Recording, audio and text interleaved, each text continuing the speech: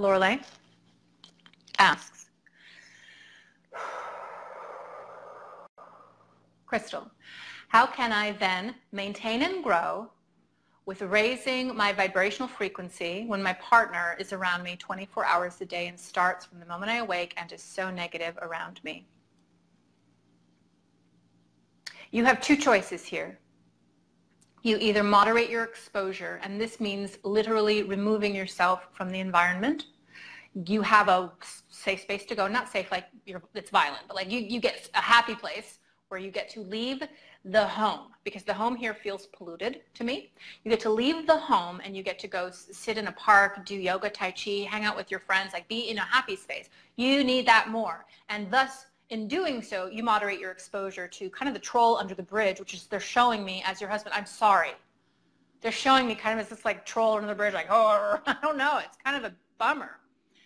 You got to get out of that.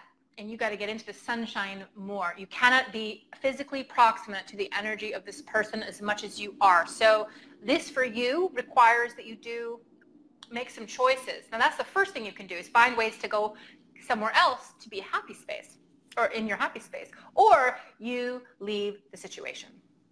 You leave the situation. I'm sure you've thought of this yourself, and I'm sure there are all sorts of things that would keep you from doing that, or that would sort of point in a direction that you might need to do that. But that's the only other thing you can do, is throw the pieces, the jigsaw pieces of your life into the air and see where they land, and start again. Start placing them in a different order, altogether different, to create a new landscape for yourself, because this right now is toxic to you, and it feeds into behaviors that you partake in about you and your life, and successes and plateaus, things that you could achieve but are not, because you are stuck in this vortex, this whirlwind, if you will, with this low vibration person. Now, just because divine energy is stronger than lesser or lower energy doesn't mean lower energy can't be strong, especially when we have all of these Akka chords that are changing the situation, changing how we feel about the situation, keeping us stuck in it.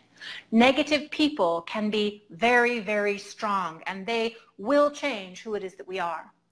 I think Tony Robbins or some of these gurus say the 5 people with whom you spend most of your time, most of your minutes, not the most important people, just the people you spend the most time with, are the 5 people that you become, or who change who it is that you are. You become like them. And if you cannot maintain a high vibration frequency, you have to get away, because you will be sucked into it like a black hole. You will become like them, and it keeps you from achieving at a higher level, which you brought in with you, okay? And this blueprint we're talking about, you brought in with you high levels of achievement, high levels of understanding, and acumen and acuity for metaphysical constructs and concepts, building of which, so energy would feel like to me, I don't know you that well, Lorelei, energy, working with energy as a construct in the healing and the recalibration of people, and you have spirit messaging, and you have a lot going for you, but we've got hit and miss, and you got to do something radical.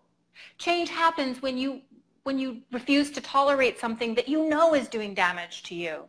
Now, there are many things you can do in terms of self-care that would help you, help you to have a higher vibration, at least moderately so, for the period of time that you're in this situation or around this person. Things like, we just talked about them, drinking a lot of water, detoxifying yourself, studying, getting your head into books, and sitting under teachers and getting turned on by different concepts, and also getting out there and fellowshipping with people is so important. Being around people who are high vibe and who are like vibing, that's important for you, because it rubs off on you, because it's divine dominant energy. It's always going to change you.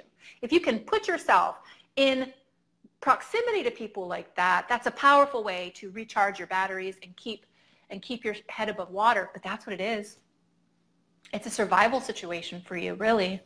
I mean, it's a question for you, ultimately. What do you want to do? Who do you say that you are? Who do you say that you are? And if that is who you are, why are you doing this? One of these things is not like the other, okay? Now, I also know with you, Lorelei, that you have a polluted house that we're talking about. Let me get some water, because we're running energy right now. Lorelei, we know that you have this pollution in your house, and you were on the live I know. And you talked to me ultimately about me coming into your house and doing some work. And the live that you were there to witness, we were talking to somebody who, as I was walking through their house, I was kicking up these patterns, these Brillo pad, this scratchy, weird, disharmonic energy throughout the house, and it was all over the floor, and it was up in the ceilings, and it's just so many thought forms. And that was as a result of that person's depression. These were not entities that were external and came into the situation. These were entities that this person had created, right? You were there. I know you know that. And so you have this. You have thought forms there. And your husband or the people in your house are churning these out like it's their job. Like, my job is to create weird thought forms that keep everybody in this weird space that they're in. So you've got people who are in a dedicated pattern of creating thought forms and who are feeding the thought forms, therefore allowing them to develop into fully intelligent and autonomous entities that seek to continue to use all of you as a host. And so we need to do lots of cleaning of the space energy, which I'm sure you've done. I know you get it. But it doesn't change the fact we've got somebody creating thought forms like it's their job. That's always happening. So your cleansing is maintenance and management, and it's something you do all the time at the same time as you're taking care of yourself, just to take care of the thought forms. What we create out of our own personal chaos, not like a poltergeist, we can uncreate. Okay, we're sovereign in that. We can uncreate that. However, sometimes when we have dysfunctional energy in the house as a result of a person or a situation, maybe violence in the house or lots of acrimony or tears going on and fighting in the house, external entities are attracted to that.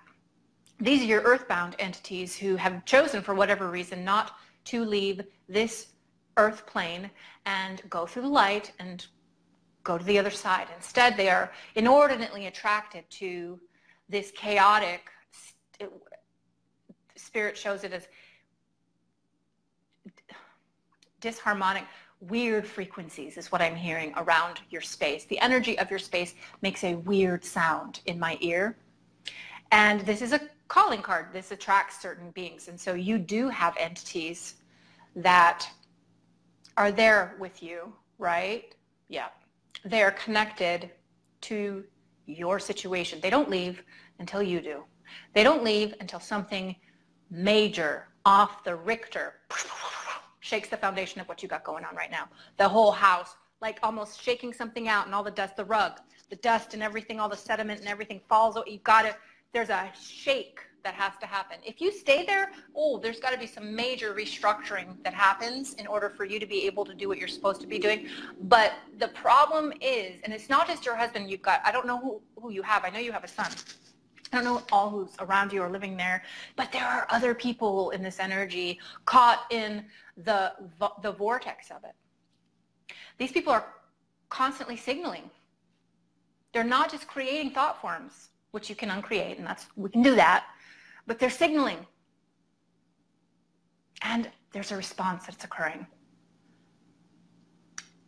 And there's that scripture, Spirit shows me, where Christ talks about casting out a demon, and you don't have demons. That's not what I'm saying, but it's a spiritual principle we're talking about here. You cast out a demon, but if you don't fix what's wrong, 7 come in to take its place. You got to fix what's wrong. And so you can do a lot of work here, and you can clear those that are attracted to the signal and who understand that they're creating a harrowing situation for you and yours, and they like that. You can clear them. 7 more come if you don't change the signal.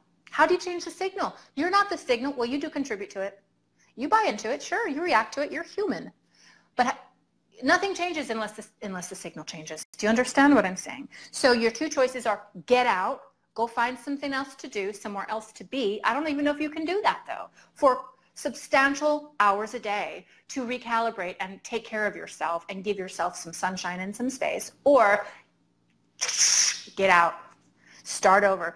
All the jigsaw pieces, where do they fall? Create a new landscape, create a new portrait. I realize, having been married 1 million times myself, how difficult it is to make changes like that. I get it, but I would not be where I am today. I would not be where I am today if I didn't throw those puzzle pieces up in the air and let them land and figure it out from there. I would not be where I am today. That's my answer for you, my dear. Much love, much love. The signal's the problem. It's not the entities. The entities will come back. You've got to clear that signal. Hey everybody, I just wanted to end by inviting you to my free online spiritual community called the Lightworkers Lab. If you're interested in finding your spiritual tribe, go to thelightworkerslab.com. Check us out, learn what we're about, and learn how you can join. Or just go to Facebook and search the Lightworkers Lab and ask to join.